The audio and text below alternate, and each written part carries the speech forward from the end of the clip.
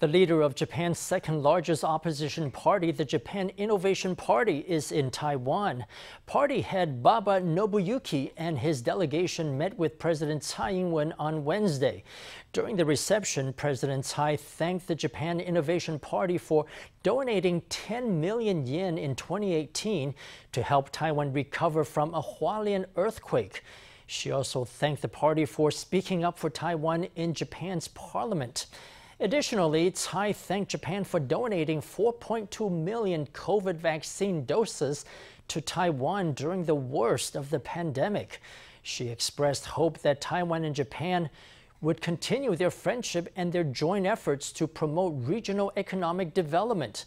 Baba opened a press conference later on to reiterate his party's commitment to stronger Japan-Taiwan ties.